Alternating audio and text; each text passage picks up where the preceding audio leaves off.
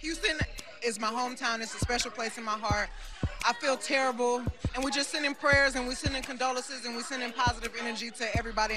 The frenzied scene at Astroworld is not unusual for a Travis Scott show and is often encouraged by the rapper, as seen in this moment from his Netflix documentary, Look Mom, I Can Fly. Hey, security, you don't tell fans to not turn up at a motherfucker.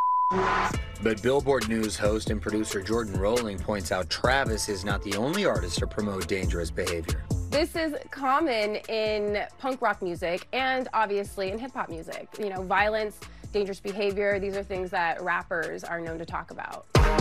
In a recently resurfaced interview with GQ from 2015, Travis tells the Men's Magazine he wants his fans moving to his music. You don't like people that just stand. Like, this is a no-stand zone. At the end of the night, you should have been throwing up. In the mosh pit, like you're in there and you just have so much adrenaline. Fans who have attended Travis Scott concerts, they know there's going to be violence. They're looking for that escapism, that freedom, that spirit of anarchy almost, and they still flock to them knowing the risks.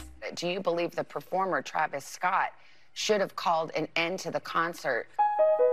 On the Today Show this morning, Houston Fire Chief Samuel Peña explains where he believes the responsibility lies when it comes to Astroworld's mass casualties. Everybody in that at that event has a responsibility. The artist, if he notices something that's going on, he can certainly pause that performance, turn on the lights, and say, "Hey, we're not going to continue until this thing is resolved."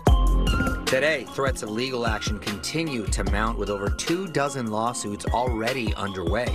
Houston-based attorney Anthony Busby representing a number of the victims' families, including the father of 21-year-old Axel Acosta, who lost his life at the music festival. He was a great kid, excellent student.